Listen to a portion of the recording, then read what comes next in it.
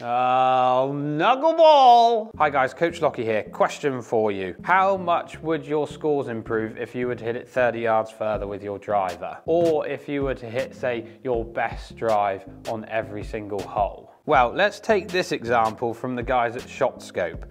They've taken a 14 handicaps performance average and put it up against their longest drive. So length of the hole on the left here, you've got approach distance after a playing average tee shot, and you've got the approach distance after their longest tee shot. You can see that the difference there is 24 yards when they've hit the fairway.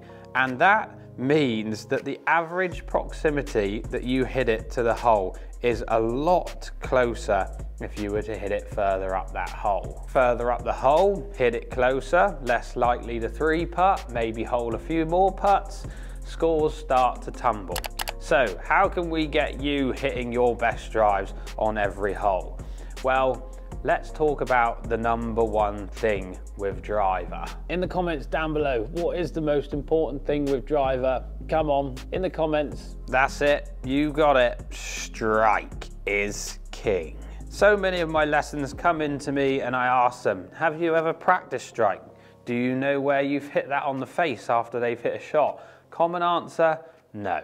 And if you're one of those people down that lens saying no, then first thing is to go and practice it. Simplest way to work out where you are striking it, get some athlete's foot spray. I know that can be quite expensive, so talcum powder, or something as simple as a packet of wipes. Get some wipes, wet the face, and then you'll see where that ball comes off. I'm lucky enough, I've got the launch monitor on the floor here, so let me just hit one and see.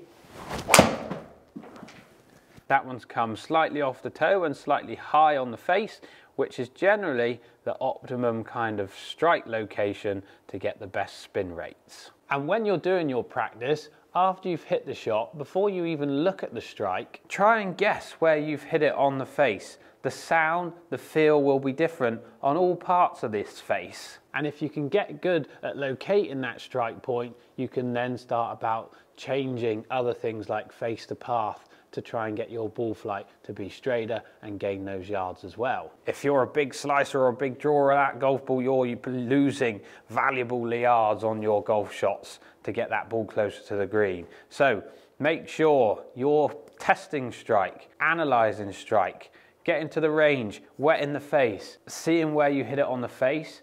The next thing is, can you move it? If you can't move it, then that is a skill that you need to add to your armory. That last shot came off the toe. Let's try and hit the heel. And you need to work out your sentences that you say to yourself to try and move your strike location.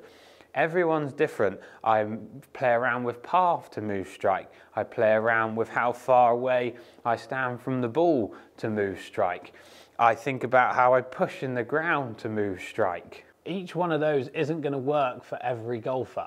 You're all different. Everyone's shapes and sizes are different. All your swings are different. You need to find the sentences that work best for you to move strike and find your optimal launches and spins and club head speeds to get the max out of your drives.